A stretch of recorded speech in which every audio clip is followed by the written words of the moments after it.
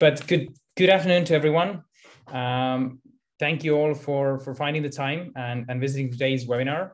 My name is Erkki Brakman. I'm the CEO of SkySelect. And for those of you who don't know SkySelect, we are an e-procurement as a service platform for aircraft material, and we help airlines and MROs to digitize and automate material purchasing for leaner and more asset-light operations.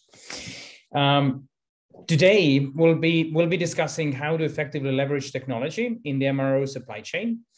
But before we get started, I will quickly go through some points so that we can all have a seamless webinar experience. If you have any questions during the webinar, please type them into the chat window. We'll address those during the Q&A session. And in case there are any technical issues where we can actually help you as well, then please let us know, and we'll try to resolve this as quickly as possible. And after the webinar, everyone can watch this recording on demand as well on our website. Now, let's get it started. Our today's speakers are Ivan Gonzalez Vallejo from Iberia. He is trained aerospace engineer with masters in spacecraft design and business administration. He's been part of the executive committee of Iberia Maintenance for the last 6 years. He is currently director of strategy and supply chain, and also has held other positions such as director of components, inventory and logistics, and head of strategic planning and transformation. And previously, he worked as a strategy and management consultant for McKinsey and the company, as well as at IAG Group. So welcome, Ivan. Thank you very much, my pleasure. And our second speaker is Patrick Howell. Patrick was born in Rochester, New York, and he has 37 years of experience in supply chain and aviation. He started his career in 1985, American Airlines. During his career, he's worked for companies such as Honeywell, American West Airlines, Jet Aviation, as well as IBM. And before joining SkyThread, where he is responsible for innovation and product development design currently, he was the managing director of TechOps supply chain at the United Airlines. Thank you, Patrick, for joining us today. Good morning, good afternoon, good evening, wherever you are. Perfect. So let's get started. We'll be covering 4 topics today. You'll be able to see those in a moment on the screen as well. And we'll leave some time at the end for a Q&A as well. So let's jump into the first topic. Ivan, from your perspective, what are the key challenges in the MRO supply chain? Well, I think, and whomever has been a bit exposed to this over the last years, there's some tactical issues now. No? There's a lot about bottlenecks, there's a lot about poor logistics and issues moving things around. But I would like to focus on more of the structural points. And for me, I see 2. One is inflation costs, and now all the world is worried about how year-on-year pricing is increasing. But in aviation, we've seen this for the last couple of decades, and basically every 10 years, costs double up, whilst revenues for airlines go down 2 to 3%. No, so how sustainable is this in future? I think is worrisome, and it's part of. And the supply chain, the thing is that I see, and this links to the second issue, is consolidating more and more. That was extremely consolidated on the engine side, but we're seeing that more as well on the components availability service side, and also on the airframers, leaving or supporting even to tackle revenues or the year-on-year increase of revenues very easily for the suppliers. And at the end, especially, and we'll talk about this a bit later, where the situation of airlines living a very difficult situation. But I'm not sure if these suppliers in the market or these partners are able to tackle the reduced costs that are needed for supply chain. So I would say consolidation is an issue. Year-on-year increase is a structural issue for the next years, and also very little alternatives. PMA DER, for instance, has been put as an alternative to some of the OEM solutions, but yet still in very early stages, and not a lot of courage from operators to jump in to break the circle of inflationary pricing.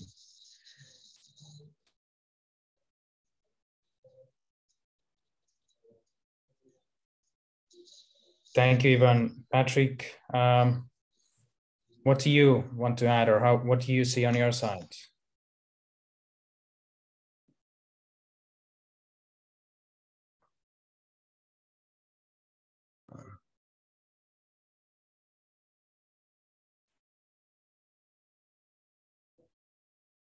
Patrick, I think you're muted. Okay, sorry about that. Yeah, so this could easily be a 2-hour monologue talking about what the challenges are. But since we're focused on technology, I think the key challenge that I see that has a technological solution is really visibility and integrity of data and activity that are out there right now. I mean, you can walk across a vacant parking lot or a field with your eyes closed, but when things are changing and there's turns and cliffs to fall off of, you got to be aware of things. And the things that's the turns and the swings that a supplier are going to see are going to be the changes in demand from an airline. And as Ivan mentioned, there's the risk of inflation's already happening, but the risk of a recession is really a big deal. And as we've seen with the pandemic, is that when something bad happens, demand drops off, and when demand drops off, the smaller suppliers let go of their people very quickly. As we saw in COVID, and a lot of them don't come back. So that's a big issue. And the larger suppliers, the tier ones, they have inventory, and they can live through a little bit of that. But they react just as quickly. They're very responsive to cash flow. So when they see demand dropping off, they start cutting orders, cuts off the suppliers, and everything starts to go bad very quickly. And then you get into this, kind of a whipsaw type of activity where, people are ordering more because they think they need it. We saw that with, toilet paper in the US, when COVID started. People order more than they need. And then that just creates more of a problem, in this constrained environment. So all of those things are a big deal. And in a constrained environment and things with long lead times, it makes it much worse. And so we look at, well, what causes these long lead times? And a big part of that are the manual activities. And that brings us back to technology. So when it takes, 15 minutes to receive a part into inventory, that's a big deal. You say, well, 15 minutes isn't a big deal, but the problem is that 15-minute part is behind 50 other 15-minute parts. And by the time you do that, you're looking at, 12 hours to receive all of the parts that you're getting in the day. And as you are doing these manual processes, and then you're at that 12-hour point or 10-hour point, you're starting to have more errors. And when you have errors, then the parts go from the happy path, which is 15 minutes, into the unhappy path, which is 60 to 120 minutes to receive a part. And then that just goes into a big receiving area where parts queue up, they stay there, and then get clogged up. I mean, I've been in places where the backlog, the discrepancy area looks like its own warehouse. And then so what happens? People start to order more parts because they have their parts tied up, and it just becomes a bigger and bigger problem. So I'll jump to, because I'm going to run out of time on my question. So the integrity of the information is really what we've got to get to. We got to get to the point where we can transfer information electronically by machine readable format, so that, rather than receiving a part in 15 minutes where you can receive it in 2 minutes. And doing that, I mean, that's just going to push us, so much farther ahead, take a whole bunch of the whip out of the whole process, and relieve a lot of constraints in the supply chain. So I'll stop there because I'm running out of time. Thanks, Erky.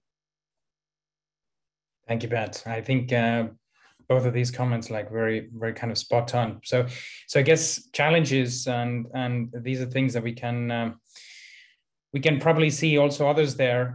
But what are then the key market drivers in this MRO market? So the interesting thing, the opportunities there's a couple of them. I'm going to hit one real quickly, and that's 3D printing. I mean, 3D printing, additive manufacturing. That's a great jump forward for the industry. It takes out the big long lead times of having to do castings and forgings and then hogging out the metal and doing all that stuff. So that's a big jump forward.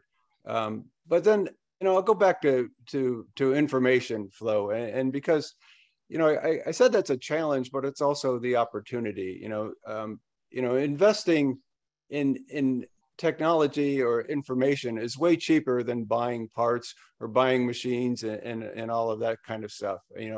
MROs have to do a lot to make sure that the pedigree of the parts coming in are good, and so there's that information requirement on their part. And most repair shops, and Ivan and several of the people on the call know this. I mean, they look more like auto repair shops than they do like aerospace things. There's the first time they hear about a part coming in is when the box arrives on the dock for them. So the better thing to do is to be able to provide information electronically, provide it in advance to them so that they have a good idea what's coming in. The problem is airlines don't want to do this. They don't want to invest in the effort it goes to input information into a system. They just want to put the part in the box, send it off, get it off their dock, and get it out to the place. So anyway, I'm gonna stop there and let Ivan take over. Yeah, I think the key going forward is about availability, asset availability. Is aircraft, is it engine, is it component? And in the past, or in the present, basically this has high availability numbers have been achieved through pool of assets, investing hugely in having 3 spare engines of each type or 100 IDGs or whatever, it doesn't matter. Instead of being smarter around, I only need the asset when I need the asset. So do I need to hold it for then 5 or 6 years? But then also when an engine, for instance, goes into the shop, then you waste some time doing work scoping, but the engine's still already here, or you need to do an inspection. So this information that Patrick was speaking about, how can this be combined in a way where we know exactly what is needed? You only have the asset, the alternative asset, when it's needed. There are more IDGs in the world that are needed, way more, 200% more, 300% more. Similarly to engines, this works for the OEM because they've sold this amount more.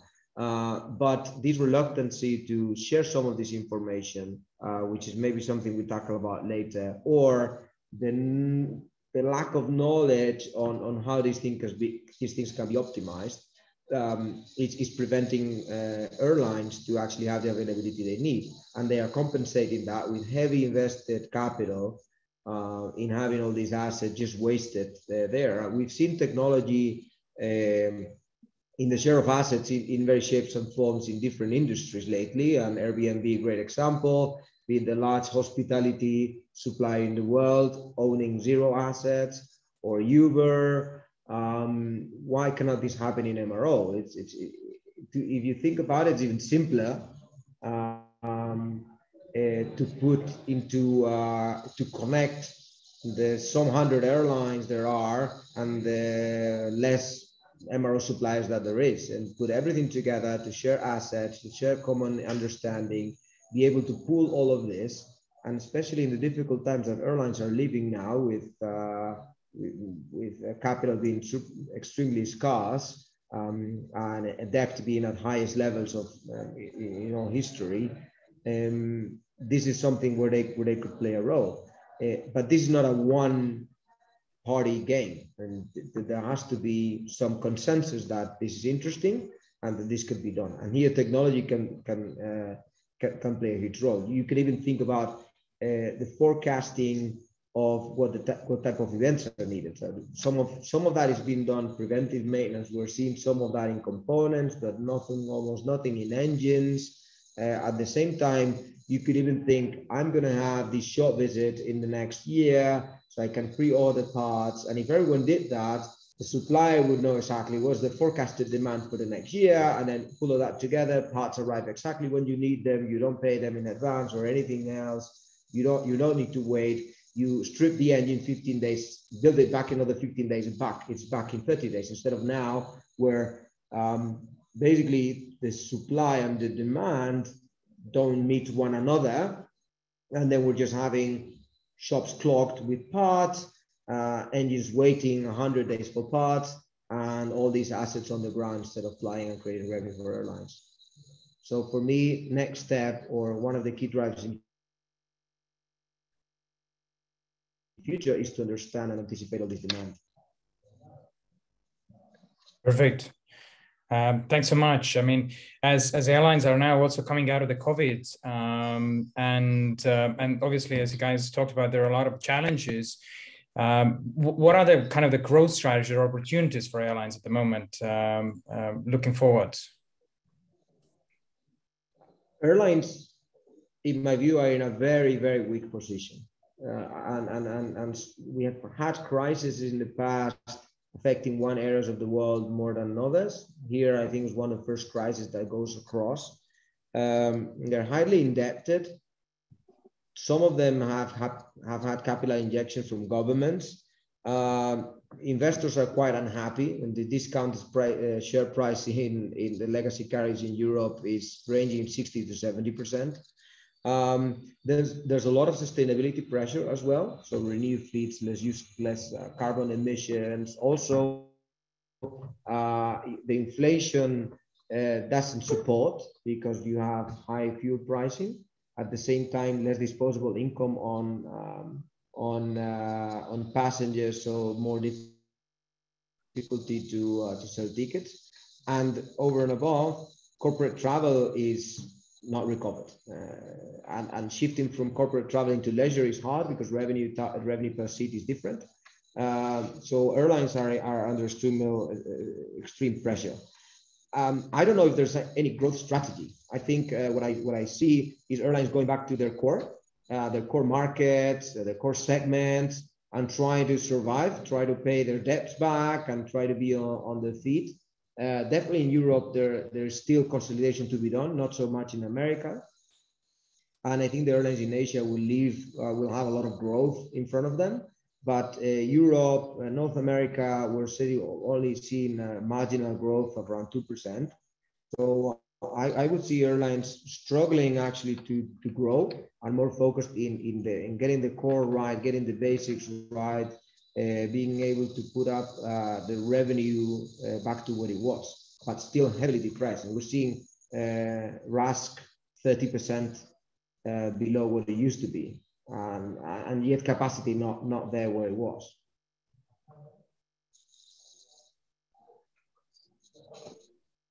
So, if you're the CEO or CFO or chief marketing officer of an airline, I mean, the place you want to spend your money, kind of like Ivan was saying, is the things that are going to drive revenue, to drive up stuff. So whether you're spending it on new lounges or something that's going to attract customers.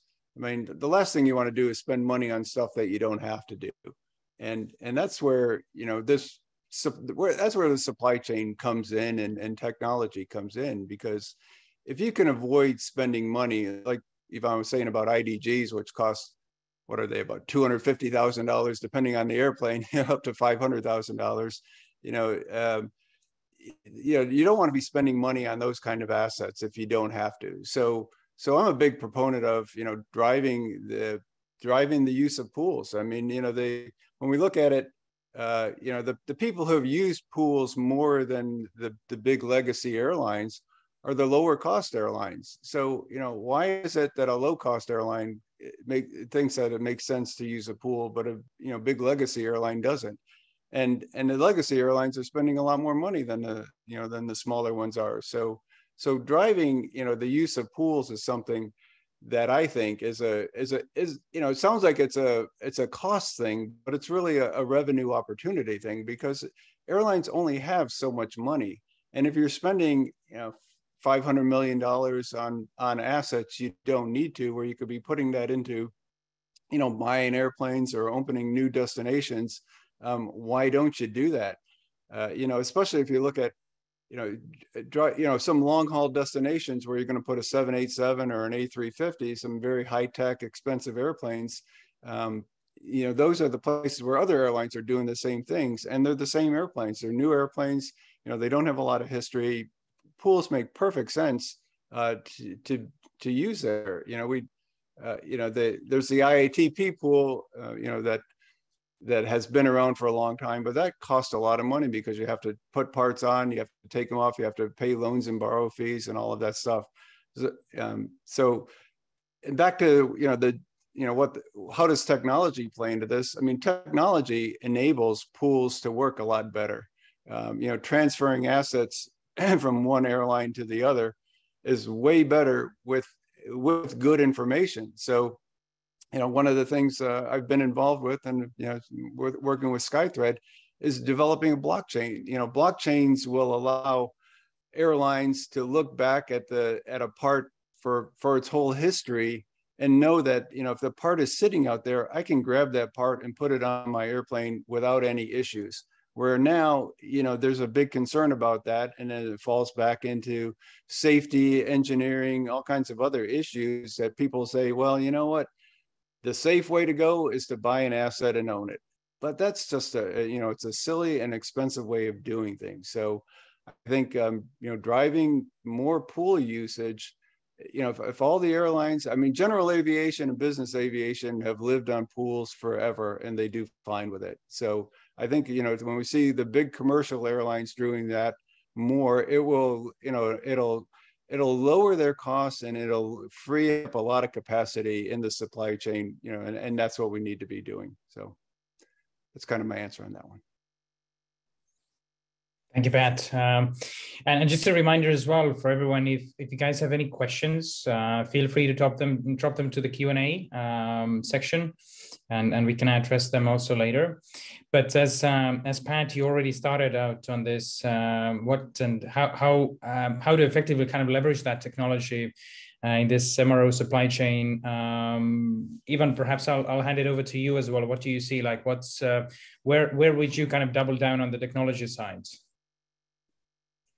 Oh, so I'll start off with this. When I look back, when I started with American, 1985, we had 7 mainframe green screen terminals and 25 people using them. I had a sign-up sheet to go use them. So we were, driving even back then. Bob Crandall saw that automation technology was the way to move forward, as an airline. And we were probably the most technologically advanced airline around, but, we were doing things in COBOL and PL1 where now there's so many better, tools available.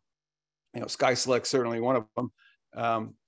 But one of the things we used at American was, RPA, and there's a bunch of different, BPA, business process automation tools that you can use. And one of the things we did was, when we removed a part when we had a rotable come off a plane, we ran it through a process. We actually developed it to look at the forecast, look at inventory, look at cost, look at a number of different factors, and tell us whether we should do anything with that part. And, prior to that, we had about 20 people doing that, and they probably got it right, 90% of the time, but probably 10% of the time they didn't. And with about 250, removals a day of rotables, that's 25 parts that you're making a mistake on. And in a year, that's 9,000 parts. So we ended up saving probably about $4 million, the first year by automating that process, quantifying it, and managing it a hell of a lot better than we had been doing. And again, we took out a lot of costs. We probably saved another, $400,000 or $500,000 in soft costs, which, freeing up people to make decisions. It cost us probably about $75,000 to do that. and that was paying, you know, kind of very expensive consulting rates. So you could probably do it for half of that. But I think, you know, when you look at it, investing in technology in the supply chain, digitizing processes, you know, automating them, quantifying them. And again, you know, you have to have electronic information to do good things. I'll kind of close with saying that, you know, there's a saying that's out there that says, what's the best time to plant a tree? And the answer is 20 years ago. Well, what's the next best time to plant a tree? Today. And so that's kind of how we are with where we are right now in this industry. We don't have enough data to do good stuff yet. There's a lot of, you know, airlines have invested a lot in decision science groups, but those people struggle because there's not a lot of good data. So the sooner we start to jump in and quantify and collect good data, the better off we're going to be. And like the planting a tree, the best time to do it is now. You know, if we don't do it now, we're not going to have it in 20 years from now. We're not going to have it in 10 years from now. So, you know, do it. As far as investing in technology in the supply chain, I think you get 10x back very easily. You know, so if you put $100,000 into technology, you'll get $1 million back, and you're probably more likely, you know, going to have a 20 times multiplier in that. So, anyway, that's where I'll end it. I don't think you can spend right now with the dearth of investment there's been in technology and supply chain. I don't think you can miss it. You know, I don't think a friend said one time, you can't swing a dead cat without hitting $1 million, you know, in this industry. So I think that's kind of where we're at. Yeah, thank you, Pat. I agree very much with this Pat said. I mean, the thing is that the amounts we're speaking about here are so large, and the cost of less and less, that return on investment is usually, even if you don't do it right, you're going to find value for sure. And there's a lot of things that can be done like on an individual basis. And we've launched now our machine learning team, artificial intelligence team, to predict demand based on production plans. So this engine will come from this environment, will have this work scope, and hence this is the list of parts I'm going to need. Or this aircraft is going to make 6 years from this customer. He's been flying here and there, and therefore we need these parts. So basically you can have the easiest one from a financial planning perspective, but also from a supply chain planning perspective. Look, supply ABC, I'm going to need these throughout the year. Please be aware, get ready. So all these things can be done, and we're working on a lot of these. A lot of learning by doing, because if you get it wrong, you still get it right, meaning you're getting value out of it. The thing is, and for me, this would be the beautiful thing if we were able to all of us work in the same way. Meaning, if I share my demand with my supplier base, it would be great. They would put it somewhere, request the same from other parties, and then plan for it. Or at least, because I was diligent enough to come up with my demand, at least block that for us. And this doesn't happen. I tend to think that this industry is a huge black box, and there's information everywhere, not managed, and there's a lot of reluctancy to share what you have in stock versus what you need and things like that. That is preventing us from unlocking all this value. I think if we were able, even if I were one of these large suppliers, I would even provide these as a free of charge service. It's good for them to just pull all these demand for them to have a better planning capability, to understand the resources they need, to hire and train staff.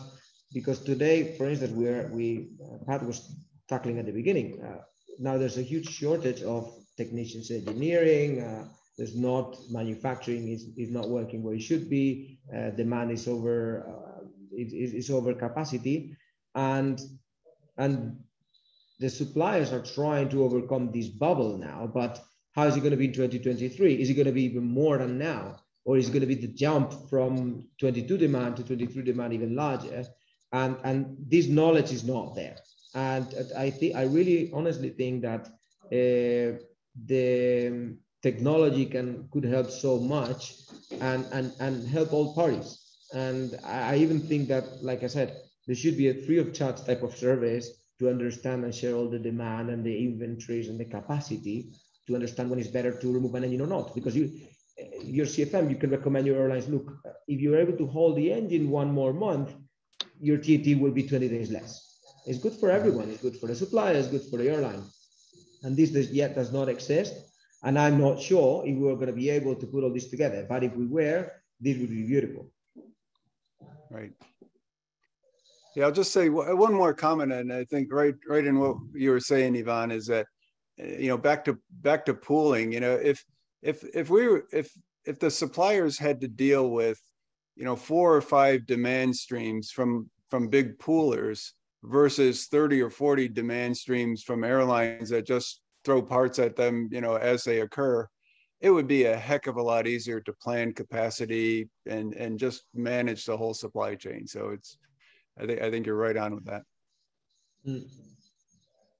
Thanks so much, guys. I think one thing to kind of add here on my side is that I guess COVID has been, it's been obviously very, very hard on airlines, but I think what it also has been or has acted as a kind of a catalyst for the industry, for the change.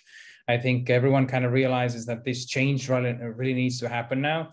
And I think I like your example, what you brought, Pat, that what's the best time of planting the tree? Well, the trees take time to grow, but if we could kind of make the tree to grow instead of 10 years, like in 6 months, and kind of become big, I think that would be great. I know that like we would miss, that would not happen, but even if we would try, I guess, to make those changes happen in a much shorter time frame, at the end of the day, it will benefit and kind of really catalyze this kind of transformation here in this industry, which it really, really needs as well. Because right. If we come back in 10 years from now and we're still in the same place, then I guess it won't help us. It won't help anyone.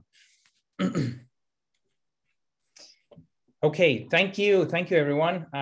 What I wanted to add as well, if anyone in the audience has any questions afterwards, please feel free to contact us. You have the contacts here, and yeah, the webinar will be available. We'll share the link so you can watch it again, and if something comes up, do let us know.